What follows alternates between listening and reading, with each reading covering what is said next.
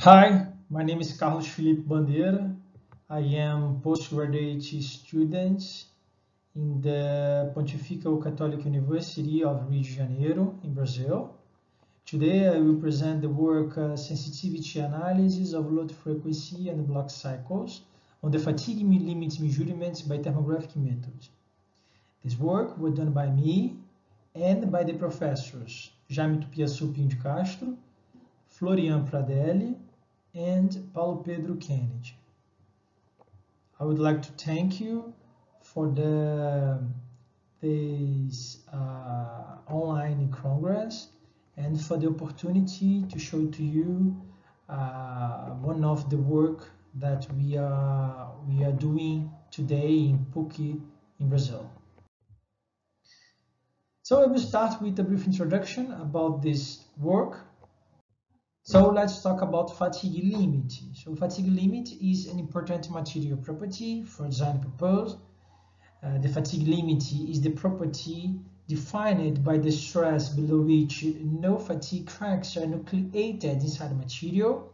So this is very, very important for design purpose, because if we make the design considering this fatigue limit, then we can ensure that the part will not break during its life by fatigue.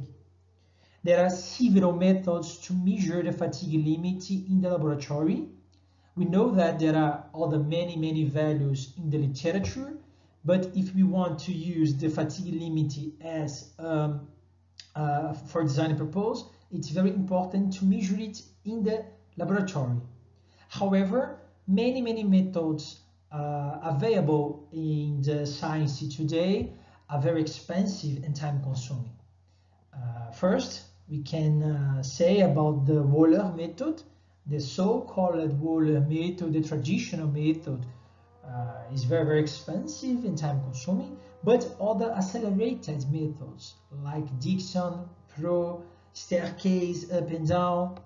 So why develop another method to measure fatigue limits? Because we want to measure this material property faster and cheaper way. So I want to make a measurement in few days, maybe in few hours. So the thermographic method was developed by Hesitan et al.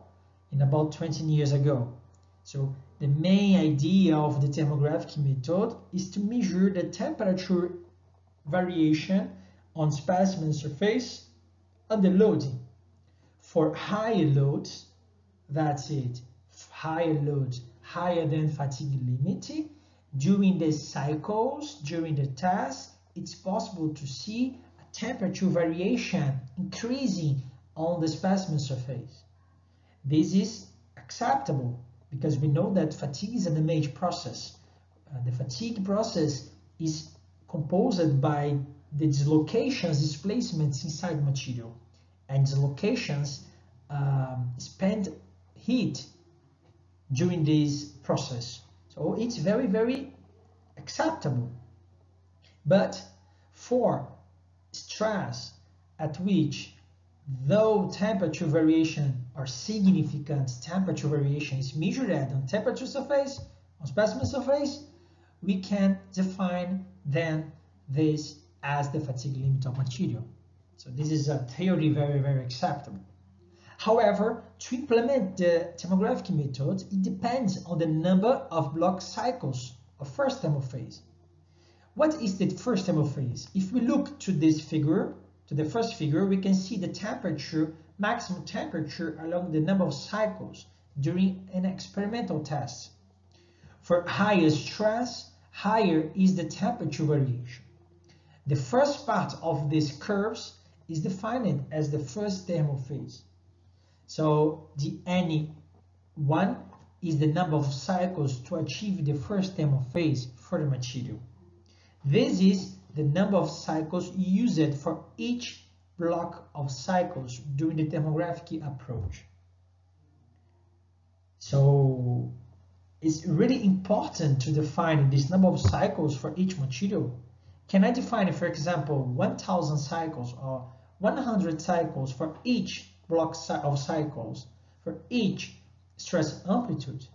This is a question. In another way, we know that the thermographic approach depends on the temperature measurements on the specimen surface. And we know that this temperature measurement, the temperature variation is very sensitivity to the load frequency. For higher load frequencies, higher is the grain relative motion. Higher is the friction acting inside material during the damage process. So it could become easier to detect, to read, to map the temperature field on specimen surface for higher load frequencies.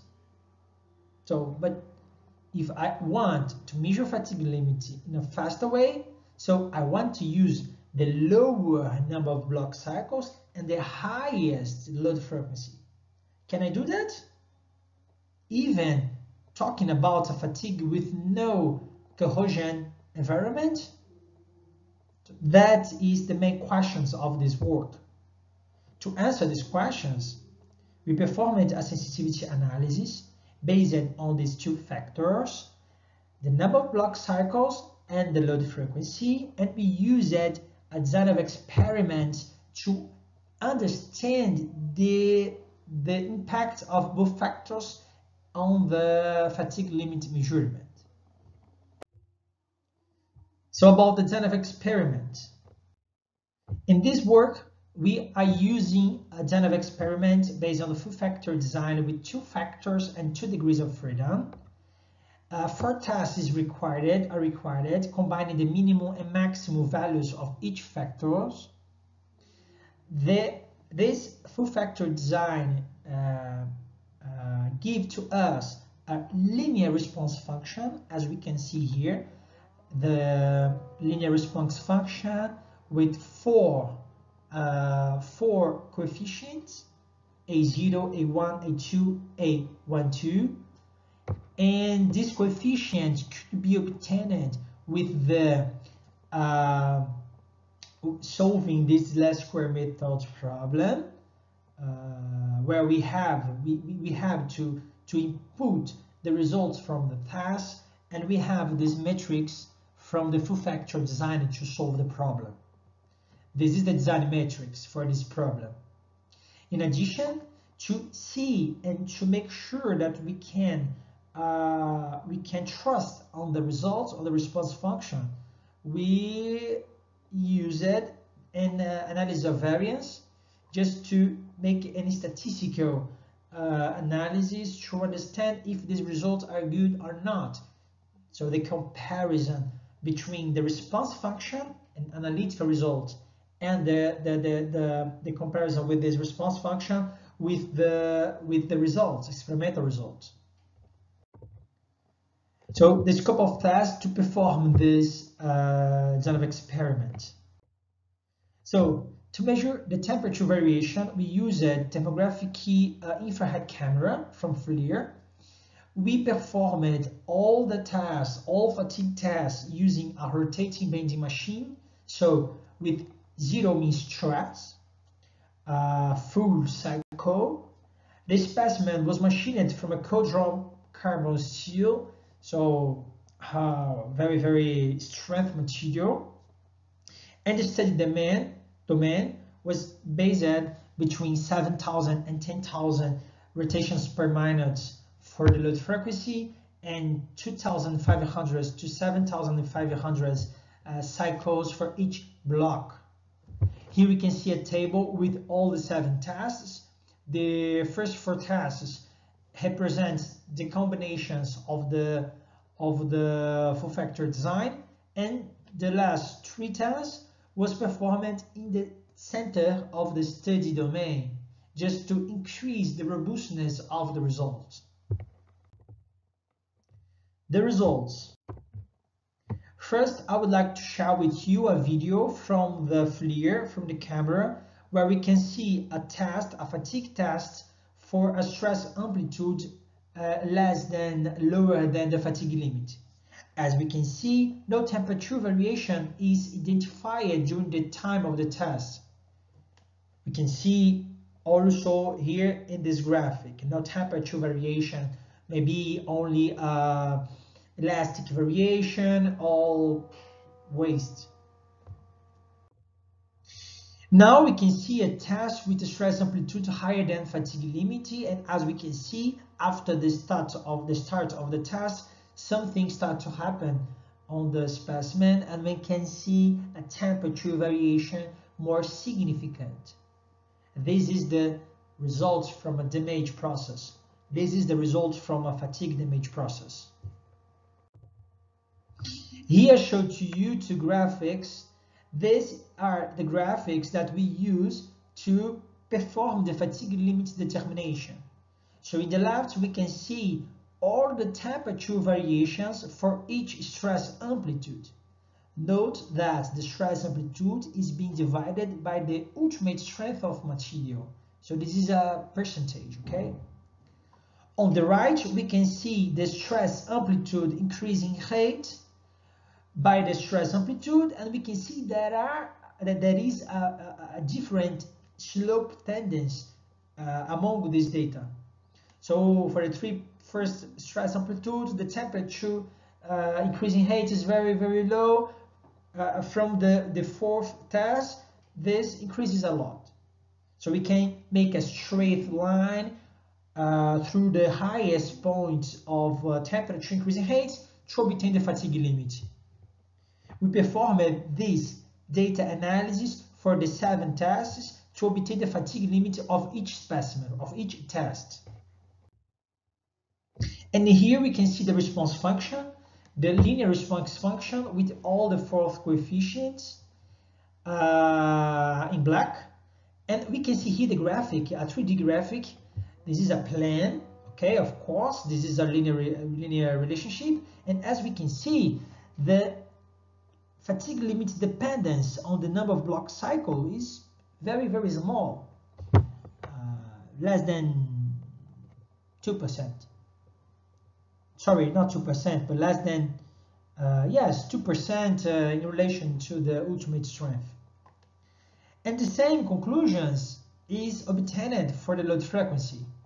So the load frequency is less than 1.5% regarding the ultimate strength. So this can show to us that if I want to perform the fatigue limit measurement by thermographic method using the minimum value of block cycles and the maximum value of the load frequency, I will perform the thermographic method of Hisitano in a faster way and in a cheaper way, because I will spend less time.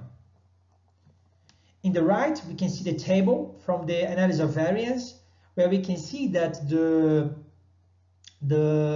F ratio is very, very low. Then the p-value is very high, is very high, and the p-value is very low. So this is a good result.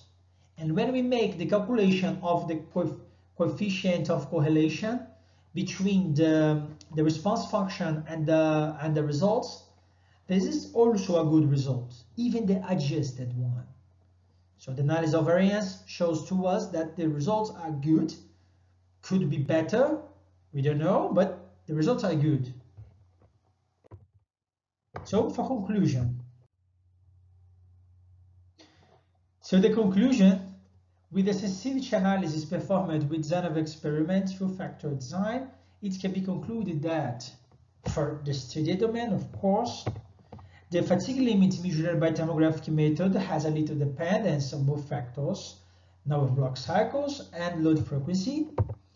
The number of block cycles variation has more impact on the functional response than the load frequency, and the interaction between both factors is not significant, is negligible. So if I want to perform a faster test using thermographic approach, I can perform with the smallest number of block cycles and under the highest load frequency. I will improve my load test. I will improve my thermographic test.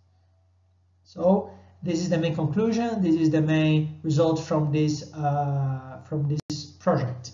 Thank you very much.